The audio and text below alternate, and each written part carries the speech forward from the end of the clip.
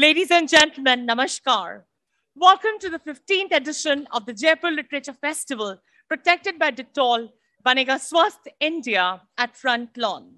The festival brochure and flyer with details of the full program are available for purchase at the information desk.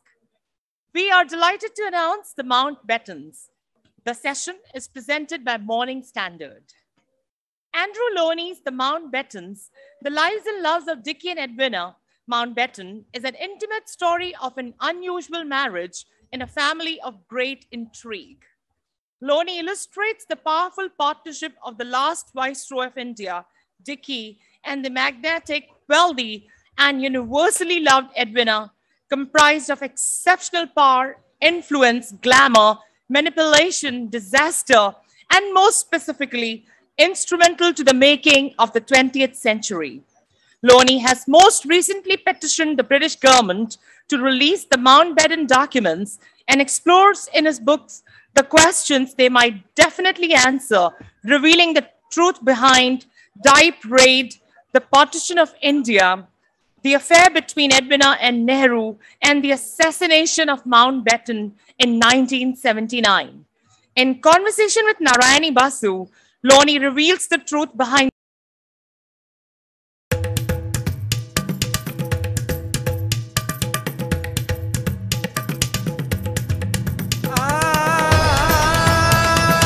and is a fellow of the Royal Historical Society. He later returned to Cambridge as a visiting fellow at Churchill College. His published books include the biographies of writer John Buchan, Spy Guy, Burgess, and Edward VIII. Narayani Basu is the best-selling author of V.P. Menon, the unsung architect of modern India. A historian and foreign policy analyst, Basu's current area of interest focuses on highlighting the lesser-known but key players behind the story of Indian independence. She continues to write extensively on foreign policy for several acclaimed international publications. Ladies and gentlemen, please welcome Andrew Lownie in conversation with Narayani Basu. Thank you. So lovely to see all of you here, and it's even lovelier to be in conversation with Andrew Lownie today. The Mountbattens have been a hot topic of conversation in any social conversation, even today.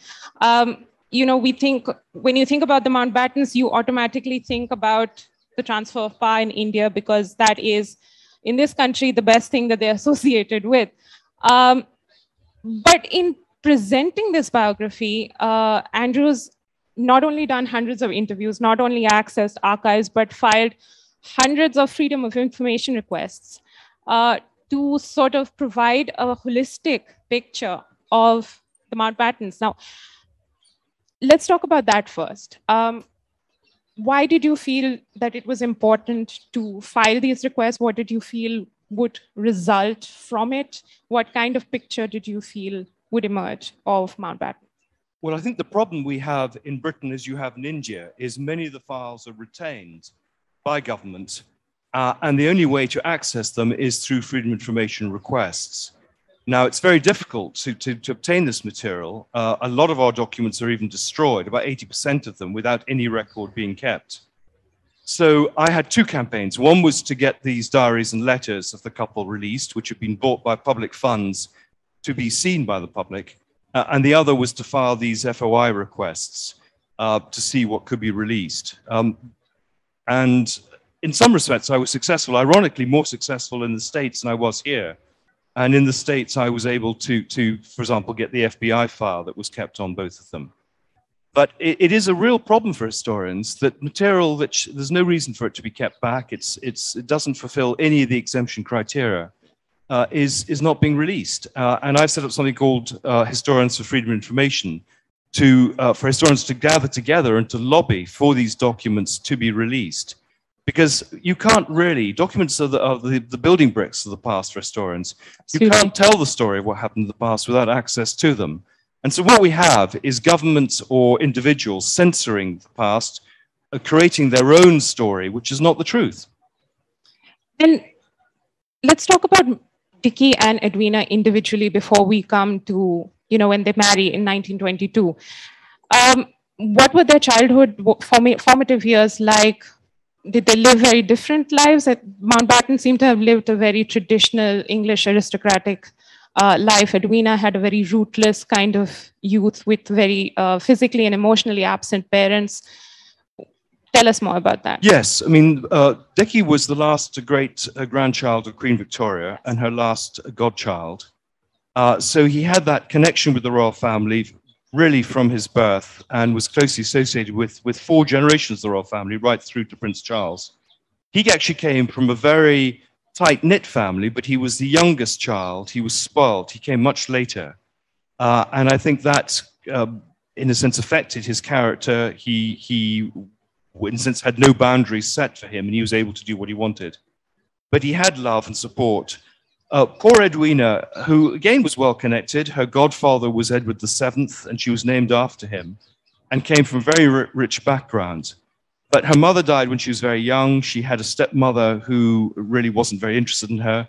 And so she had, as you say, a very emotionally deprived background. And I think this may explain why later in life she was a very compassionate person. She was, in a sense, I think, wanted to make up for that loveless childhood by bringing love and compassion to, particularly to children. But I think it also explains the early part of her life when she was very promiscuous and searching for love with men. And in some ways, the book is a game of two halves in which Edwina is in a sense, the villain of the first half and the heroine of the second. And Dickie, it's the other way around. Dickie is the hero and the very sensitive and vulnerable cuckolded husband in the first half, and then the rather pompous, arrogant man of the second half. So it's a very interesting dynamic, the marriage.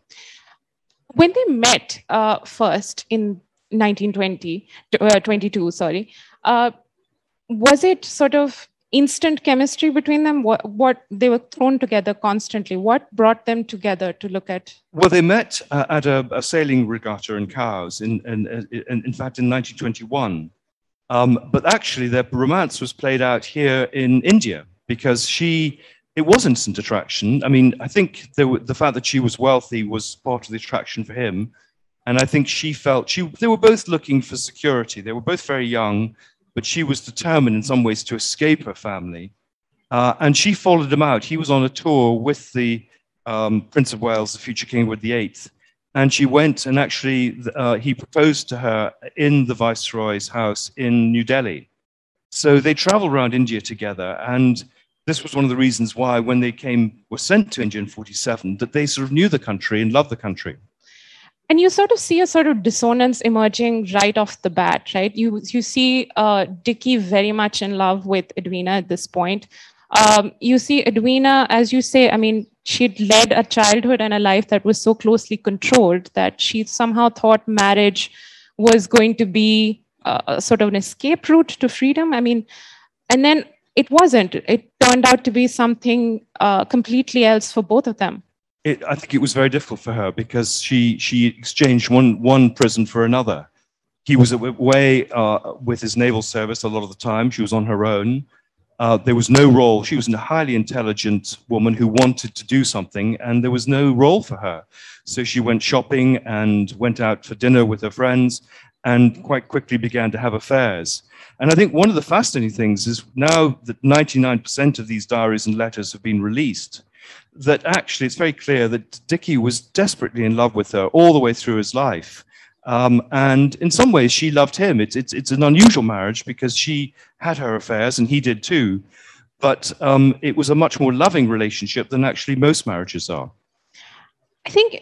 I mean, it's a very complex picture that you've drawn in this biography. I think, when you're looking at the early days of their marriage, you see these letters that you've quoted where he's writing to her saying, I wish that I could love you the way that, you seem to want me to do. And he was very much aware that he seemed to bore her at a certain level. And he seemed to be very upset by that. It seemed to hurt him deeply in the early days of their marriage. Yes, I mean, the public image of Mountbatten, he's always dressed in uniforms. He looks splendid. It's one of the reasons he was chosen to be viceroy. He played a part and needed almost to dress up in these uniforms to do that. But underneath, he was a very insecure, rather gauche young man, had very little experience of the other sex. And he wasn't really part of the British establishment. He was really German.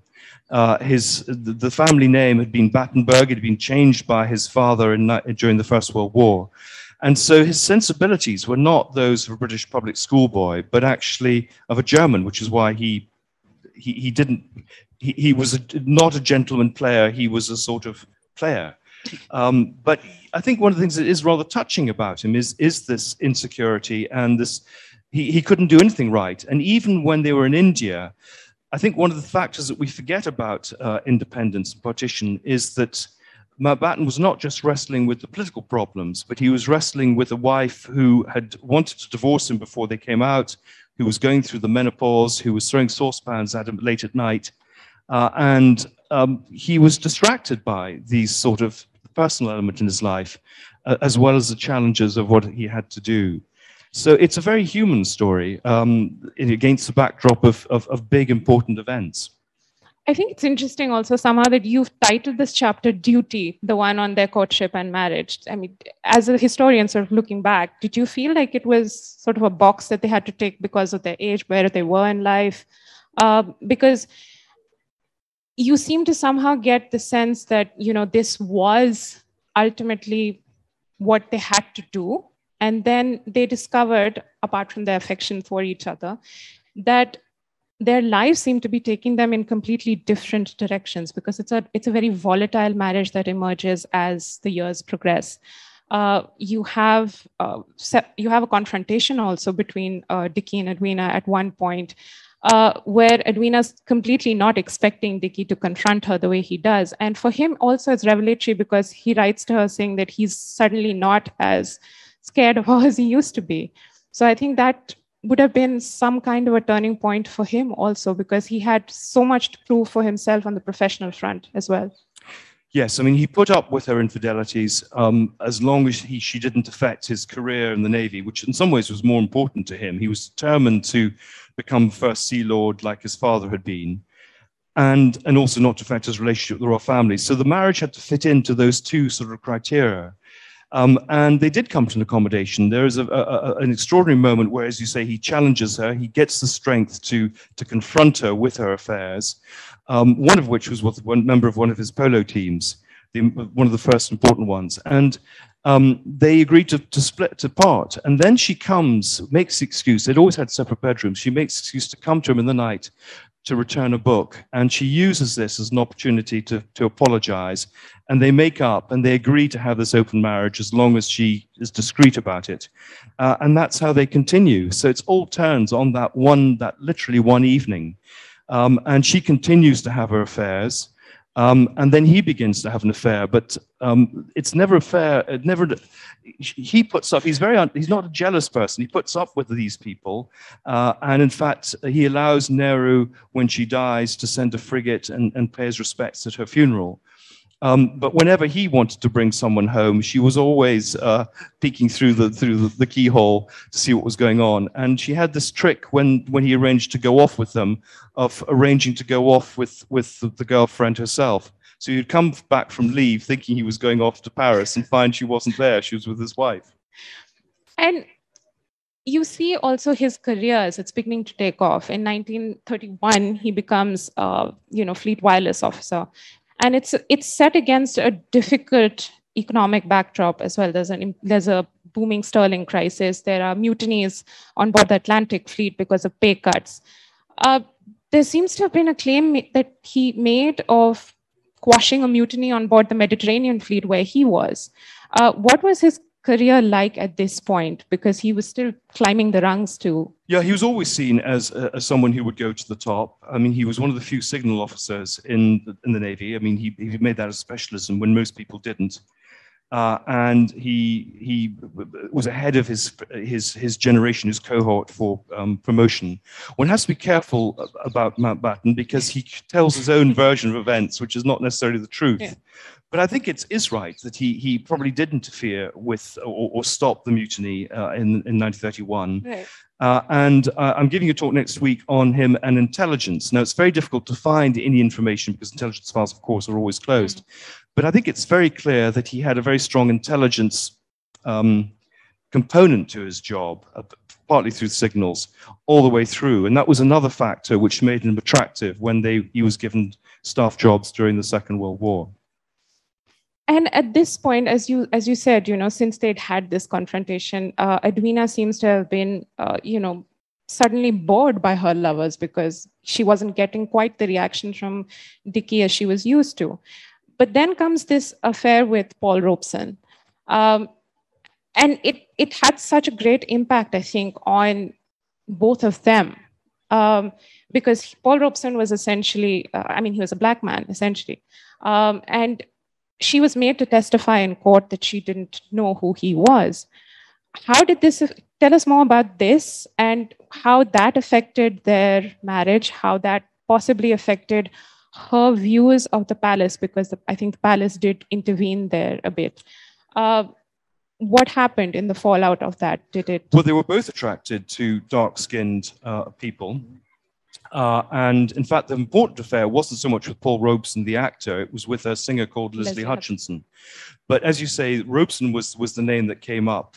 And I think at this point, the royal family felt that she was bringing them into disrepute. And she was basically sent into exile. And for the next 4 or 5 years, she just traveled the world. She didn't really see her children, she had young children who were at that stage only 3 or 4. So she wasn't at all a good mother. But sometimes she left them in a hotel and forgot about them for 6 months until the nanny would say, by the way, we need some winter clothes here. But there was this point where she turned very anti-establishment. And I think that was part of the attraction with someone like Nehru. She was investigated by the FBI for her pro-communist views. And she liked all the pomp and circumstance. She wanted all the benefits of being linked to the royal family without any of the responsibilities or duties. But that's not uncommon. And in 1934, Dickie achieves his first command. And this is where you're beginning to see flashes of his public character, the kind and the paradoxical character that he also had. He was extremely technically inventive and innovative. He was very micromanaging. He was somebody who was quite a showman also. So you have this sort of public image also emerging, because along with that is also this very playboy image. And he tells one of his friends that, when people look at me, it's so easy to sort of dismiss me as a playboy with the fast life, the celebrity friends, the fast cars. Nobody will actually believe that I'm actually working. So, do you feel like there were huge sort of achievements that he attained as he progressed? Absolutely. I think this is one of the paradoxes, that he's still seen even in India as this playboy figure. And Edwina's wealth, she was the richest heiress in the world when they married, allowed him to indulge all his loves. They had a yacht, they had polo ponies, and he worked hard, played hard. And I think people only saw the playing bit. But he was able, for example, it helped his career. He was able to have huge dinner parties entertaining influential naval commanders, politicians, which of course helped him with his career. But he worked very hard. He was often used to train other officers on signals. And everyone has good reports of him. But the problem is that's overshadowed by the fact that they were in the newspapers every day, going to nightclubs and going to the south of France. So I think his career was perceived to be less successful than it actually was. But the big change came in the Second World War with Churchill, who became his great mentor. And Churchill had this guilt complex about him because it was Churchill who had sacked his father as first Chief Lord, first Sea Lord. And so he felt he had some obligations to the son. And in some ways, that playboy image was quite useful for the jobs that Churchill gave him, because he looked like a film star. He, in fact, mixed with film stars. The honeymoon was spent with Charlie Chaplin. So Churchill was able to make use, I suppose, that playboy image, and he had great charm and got on very well with other nationalities, particularly the Americans. So he was actually, that was a very good appointment when he was moved to Chief of Combined Operations. We will get to that in a minute, but this is also the point when both of them meet two of their great loves. Mountbatten meets Yola Letellier. Edwina meets Bunny Phillips, and that becomes one of her great loves. Tell us more about both of these characters.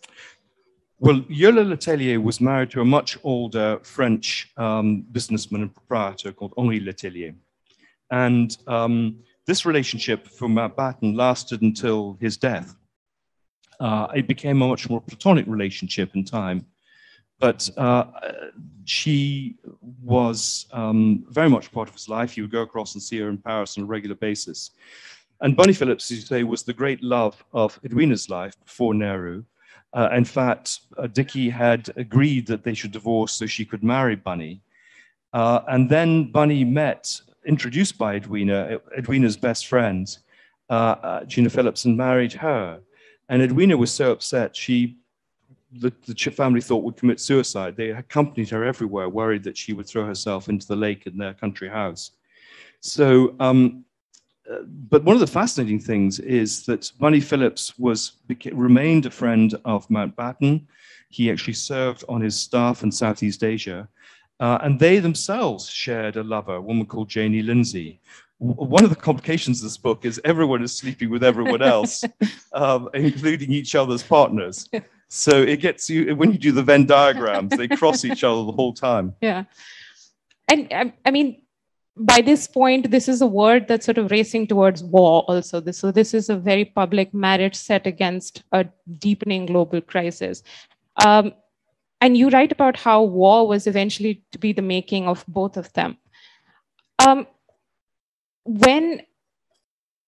By 1936 also, there is something else that is happening, which is the abdication crisis. What did both of them feel individually about David and Wallace? What were their stands on the huge crisis that there was in Britain at that point? Well, it placed Dickie in a difficult position because he had been, the Prince of Wales had been his best man when he got married in 1922. He'd been his ADC on his world travels, including to India in 22. And they remained very friendly. And of course, he thought when he became king, he would be given this extraordinary position of influence. So the abdication was a surprise to them. But Dickie was very good at riding two horses and necessarily jumping horse when he needed to. So within weeks, he had basically transferred his affections to George VI. And Edward VIII never really, well, he did eventually forgive him because he had expected him to be his best man. But Dickie was a very astute figure who realized that he needed to keep in with the new royal family. And it was a very bitter occasion, the abdication in terms of the family relations. So it was only much later in life that the two were reconciled. Dickie never liked Wallace Simpson, and he would only go and see the Duke of Windsor, he then was in Paris, when Wallace was away, generally getting one of her regular facelifts. He managed to keep in eventually with them. And of course, the Duke had very little power after 1936, so it didn't really matter. Mm. Edwina, I don't think she had a very strong feeling about it, but they were very close to the whole matter. One of the great champions, apart from Churchill, of Edward VIII was Beaverbrook, who had been one of Edwina's lovers, just as Edwina's mistress, Jean Norton, had been one of Dickie's lovers. So they were very much part of that scene. And this is also a point when Mountbatten's been given command of the HMS Kelly. Now that also was a slightly checkered career on board the HMS Kelly, where he showed a sort of almost deliberate disregard of more seasoned, a seamen on what caused to plot for Norway, for example. And ordinarily, it ended in disaster there, but ordinarily it would have led to a court-martial. Why did it not in the case of Dickie? Well, it's a good question because of his good connections, having invited all these senior naval officers to lunch. Yeah. You're absolutely right. He ignored instructions from senior officers. The result was that I think 400 men were captured and spent the war in captivity because he didn't rescue the ship he should have done. He was torpedoed. The boat was mined. So Kelly was a new destroyer that actually spent only a matter of weeks at sea. Most of the time it was in dry dock being fixed. And you're absolutely right. On one occasion when it was torpedoed, 27 men died, and he should have been court-martialed. That's what the Admiralty wanted. But he was a great showman, and he brought the ship back with a very limited crew back to Britain. It captured the news headlines at a time in the war when things were going badly. They needed some sort of feel-good factor. And so he became a hero. So instead of actually being court-martialed, Edwina, who was often deployed on his behalf, lobbied for a DSO, Distinguished Service Order. And so he was rewarded for this rather than actually being punished. And that happened all the way through his life. Things where he should have been in trouble, he managed to turn around and help himself up the greasy pole. I mean, we come straight from there to the Dieppe Raid, because in 1940, he assumes command of combined operations. He's one of the voices which is advocating for landings in Normandy, not the only voice, as he would later claim. What happened with the Dieppe Raid? Why did it completely go wrong? And in some ways, did his PR machinery not actually go into overtime here to actually give him a good face post that? Yes, I mean, Mountbatten always had, he was probably the first of the sort of big public figures to employ PR specialists to spin for him. And he certainly did that with Dieppe. The appointment to combined operations, which was to mount raids on occupied Europe to harry the enemy, was a good one. And he loved these sort of operations, which in a sense were high profile and where he could work outside conventional military strategies. And many of them were successful. The problem with Dieppe in 1942 was that it was a very misconceived plan with too many cooks. This was it didn't really have a strict objective. Partly, he claimed later, it was as a test run for D-Day and the landings, to probe the enemy offenses, to see what the problems might be. But, and it's now emerged that there was also an attempt to capture one of the Enigma cipher machines that they needed to, in order to break the codes. But the fact is that there was no obvious change of command, chain of command. The support from the Navy and from the Air Force to give cover for the raid was withdrawn. Inexperienced Canadian troops were used for political reasons. The intelligence, which was produced by a friend of his, was poor. People didn't get to the right place at the right time. The tanks which landed on the beach couldn't actually get through the gravel. And so it was a disaster. Almost 1,000 Canadian troops were killed, captured, or wounded. But he was very good at deflecting the blame. The poor Canadian commander was sent to run a training depot. And meanwhile, Mountbatten went on to even greater things. Very much greater things. He then becomes Supreme Allied Commander of Southeast Asia. And how was the war bringing, did it bring them together? What was their marriage like at this point? Because you're also looking at eventually the war dialing down and eventually getting over. What kind of post-war life were they looking at? Because this was a period of immense high pressure. You say pressure brought them together. They worked well together under pressure. Yeah, you're absolutely right when you say that war was the making of both of them. And I think particularly Edwina, she suddenly had a purpose in life. She was brought in to run the St. John ambulance in Britain, was a very effective organizer. She learned a lot from Dickie. He grew to respect her as an equal. I think that continued when he went to Southeast Asia. They actually worked apart. She remained in Britain when he was in Southeast Asia. She had a various series of lovers in Britain, and he had a series of lovers first of all based in Delhi and then in Sri Lanka. But she had a role to play in reconstruction at the end of the war.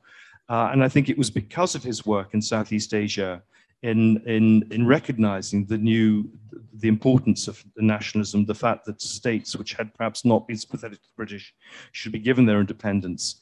And so he was ahead of his time in that respect. I think that was, again, another reason for his appointment in 1947 to come as the last viceroy. Was it something that he was reluctant to do or something that he was interested in taking up? He and Edwina both, the position of Viceroy of India? I think the two versions. One is that, is what he claimed, he didn't want to come, he wanted to continue in the Navy. But I think he was flattered to be asked, and he felt his duty to do so. And though they were apart and were due to split, I think Edwina felt she should support him. It was one of the reasons he'd been given the appointment. And she felt there was, it would be a fascinating thing to do. So in some ways, that public appointment helped cement the marriage, and they came and they worked very well together. She took a particular interest in women and welfare when she came to India, and was very good at lobbying women in connected with the politicians here, which no one really had done before, realized that perhaps would be useful. So all the way through, we have this tension between the public and private partnership. It sort of comes together here, certainly in the public partnership. And in the private partnership, we had Nehru. So tell us more about Edwina and Nehru, which is, I think, what lots of people are looking forward to. Yeah, well, it's fascinating. And of course, until we see the Nehru correspondence, which remains closed, it'll be very difficult to know exactly what happened. But the information I got, the story is that they were drawn to each other quite quickly. She had met him first in Singapore in 1946, but there was an instant attraction. But their relationship, which they now claim was, the family claims was platonic, only began after independence in 47. I think the reality is that there was this instant attraction, and there was probably a sexual relationship almost immediately from March 47. But in some ways, that doesn't matter. It's the influence she had. She was used as an intermediary between Mountbatten and Nehru. And of course, he was a very important player in terms of partition independence. And it meant that they were not totally impartial. I think they were unconsciously sympathetic, perhaps, to the Hindu and the Congress, rather than to Jinnah, who they found very difficult to get on with. And I think that, of course, had political ramifications. So this is a good example where, for the historian, the private and the public come together. We have 5 minutes, so I'm going to open the floor for questions. So in the second row, I think there's someone. Oh, third row, sorry. Is there any evidence that Mountbatten tried to overthrow the British elected government? Yes, there is some evidence. I have a whole chapter on it in my book. The one regret he had was that he, as a member of the royal family, couldn't become prime minister. He thought he would make a brilliant prime minister. And there were problems in the 1960s. Harold Wilson's government had problems with the unions. The economy was in a mess. Mountbatten had always believed he was a serviceman. He believed in discipline, strong government. And he was approached by a newspaper proprietor to get involved in the coup in 1968. Now, the conventional view is that he said, no, go away, I'm not interested. But in fact, looking at the papers, and I've triangulated the correspondence between the different participants in this, I have to say a lot of that material is missing for the relevant months and is either destroyed or retained. But it's very clear that he was flattered. He had a series of meetings. He, in fact, suggested people who could take part in the coup, everyone ranging from civil servants and military leaders through to the head of a film company he was close to. So I think that's absolutely true. And I think wiser councils, the Queen said, you can't overthrow an elected government of which I'm head, and he realized that. But there, of course, were other attempts after that in the 1970s, which I think were much more serious, which involved the British intelligence services, but Mountbatten wasn't involved in those. But it's a good example of how, again, he keeps changing the story. He was very good at briefing the press with his own version of events, suing people who, in a sense, wanted to say something else, suppressing documents that might paint a different picture. I think William has a question.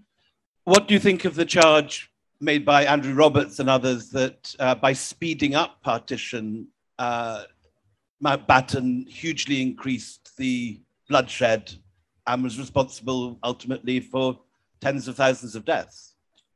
Well, it's a very interesting essay that Andrew Roberts writes, but I think he's wrong because I think he had no choice. I mean, there was huge communal violence even before Mountbatten came out.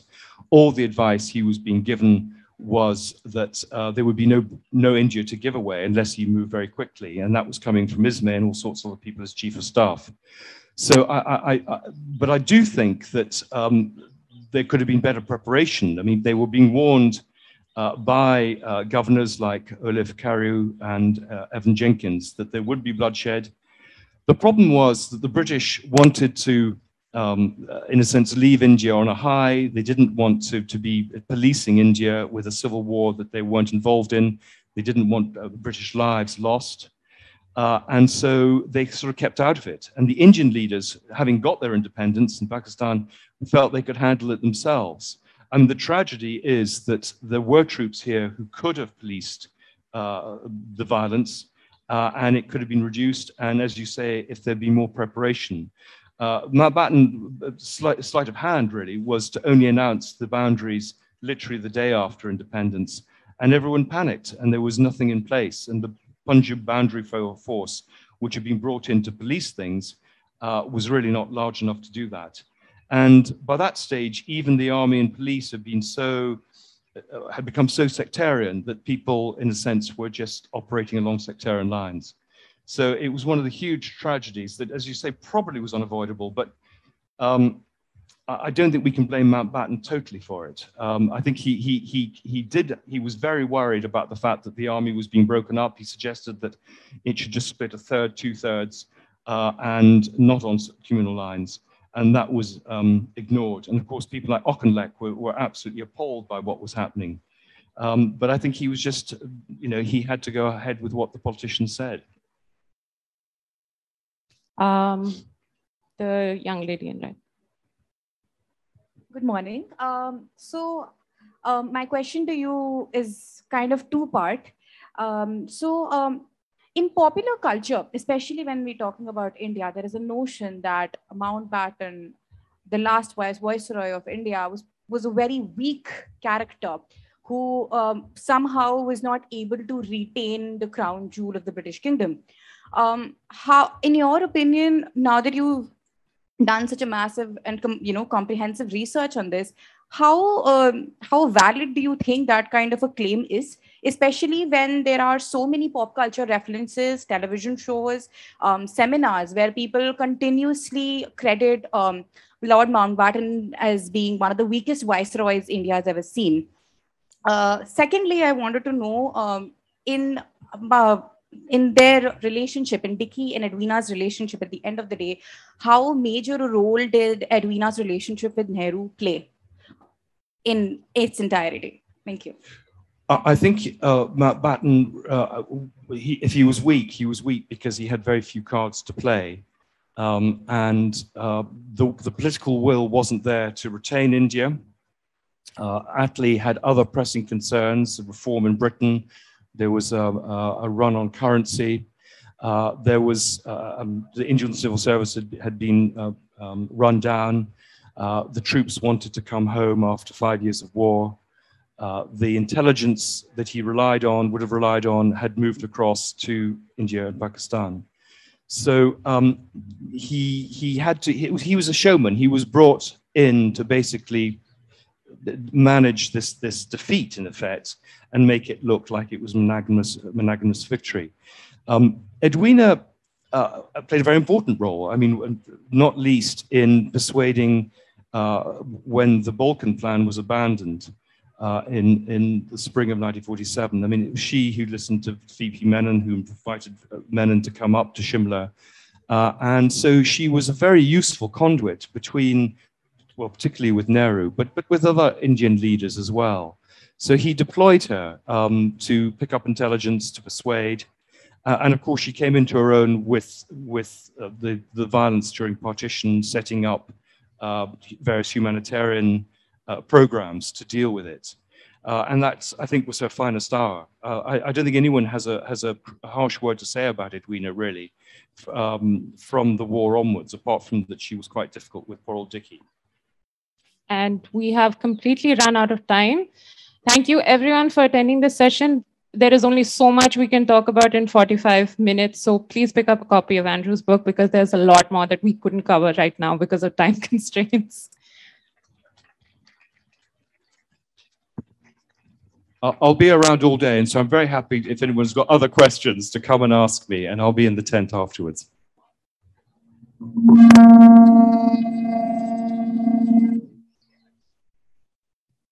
stuff, guys. Well done. Fantastic.